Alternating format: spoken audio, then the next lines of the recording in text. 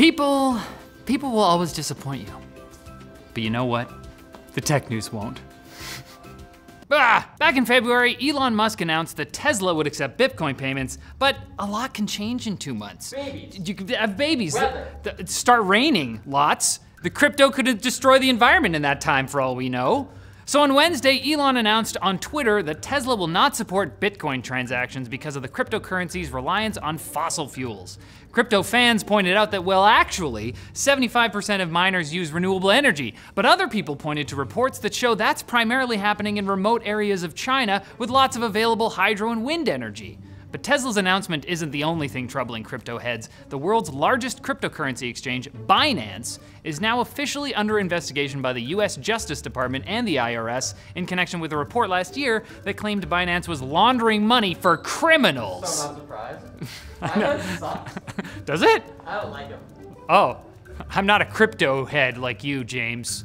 To be fair, Binance is incorporated in the Cayman Islands and nothing good happens there. Except fun in the sun. Except so many fun things.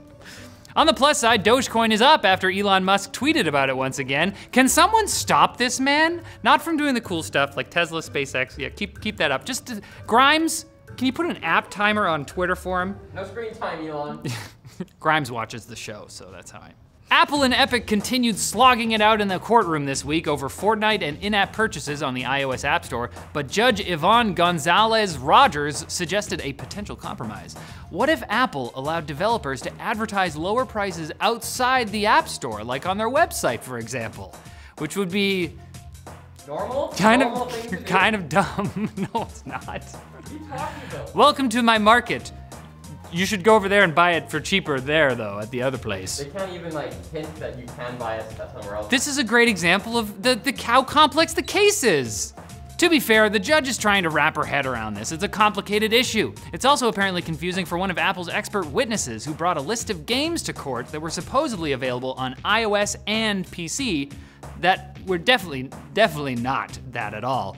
And one more interesting thing from the trial this week, a number of companies, including Sony, Nintendo, and Roblox, are requesting that the court reseal documents that were made public as part of the trial, as they may contain confidential information about said companies' inner workings. No, don't look! Like the fact that Sony charged developers to enable crossplay on PlayStation. This is all interesting, but I can't wait until next week when the trial enters the physical combat portion. Choose your weapon. The pickaxe from Fortnite. The gavel from the judge's stand. The judge is in there. Throw the wig at you. All right, I've had enough. And uh-oh, I can see some new graphics cards coming real soon. They're coming around the corner. Oh.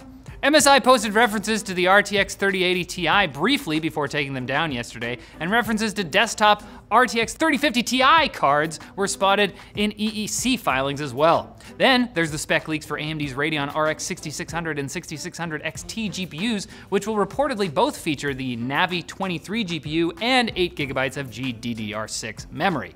References to a new AMD GPU, which is thought to be a budget-tier Navi 24 based model, were also spotted under the codename Beige Gobi. Yep, sounds pretty budget. What is that? What is a gobi? What? That's an Indian dish. Isn't that with an I? This is like G-O-B-Y. Of course, even if we did want to buy these, we probably won't be able to. But if there's one upside to the chip shortage, it's the increased funding now being poured into chip production. TSMC is considering building an additional foundry, in addition to the one they're already doing, in Arizona, perhaps to get some of the $52 billion the US is considering pumping into domestic chip manufacturing. And meanwhile, South Korea is planning to spend $450 billion on semiconductors over the next decade. So we will be able to buy GPUs again, eventually, as long as... They're in an Apple computer. Yeah, as long as Apple's making it. And now a message from a previous Riley. Now it's time for Quick Bits, brought to you by Brilliant, the website and app that makes learning accessible and fun. And I know it's hard to put learning and fun in the same box in your silly human brain, but think about video games. You learn things while playing, and it's fun. This is like that. With Brilliant, you solve problems and play around with visual concepts. There's no harsh grading, long lectures, or strict time limits, and you can learn about anything. There's over 60 different courses you can master, from quantum computing to math fundamentals. The first 200 people to click our link get 20% off, so join Brilliant and its community of 8 million learners and educators at brilliant.org/techlink. It's chose me. I am the Quick Bits man! SpaceX has announced a deal with Google to install Starlink base stations in Google data centers, which is expected to help businesses reach the tech giant's cloud services from rural and regional parts of the planet, because normally, all those people have access to regular clouds. Imagine Google I'm so buys sorry. SpaceX, that'd be scary. Oh, dang. Why would that be scary? Google One keeps world all of our government. data safe, so I don't have to worry about it. Colonial, the massive pipeline company that was hacked into shutting down half their network, were able to regain system control after paying the $5 million ransom demanded by the hackers.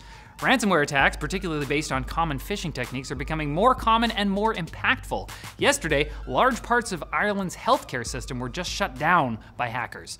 Please, talk to the people in your life about the importance of not pressing the big red button that says free money in that email. It's not free money. It's pain. I thought it was a pot of gold. Was that Irish? Oh, I got an email for a free pot of gold! Ask me lucky charm. Sorry, Ireland. Amazon has removed the vast majority of products from popular accessory maker AUKAY? I don't know, I never know how to say it. Because according to Amazon, they were paying for fake reviews. It seems like that's true, but couldn't someone also speculate that Amazon is just about to release a bunch of AUKAY knockoffs and that's also why they did this? You heard it here first, based on nothing. John Prosser over at Front Page Tech has once again released renders of an unannounced device, this time the Google Pixel 6 and Pixel 6 Pro. And I hope he's wrong about what they'll look like because yeesh, that is an ugly camera bump. Or it looks really cool, I can never tell.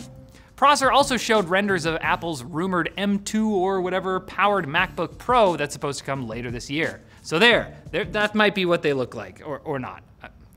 And Intel Labs has shown off a machine learning technique that makes GTA 5 look even more realistic than it already does. As far as I can tell, they changed first-person vehicle gameplay so that it looks like footage from a shitty webcam, and I guess, yeah, it looks like a realistic cloudy day in 480p. It's the future of gaming. It does actually look real. Have you seen it? Of course you haven't. Hella tight, dude. Wait, what, did I say that? Did I write that? You know, oh, I did. You know what would be hella tight? If you came back on Monday for more tech news. Man, that'd be so poppin' fresh.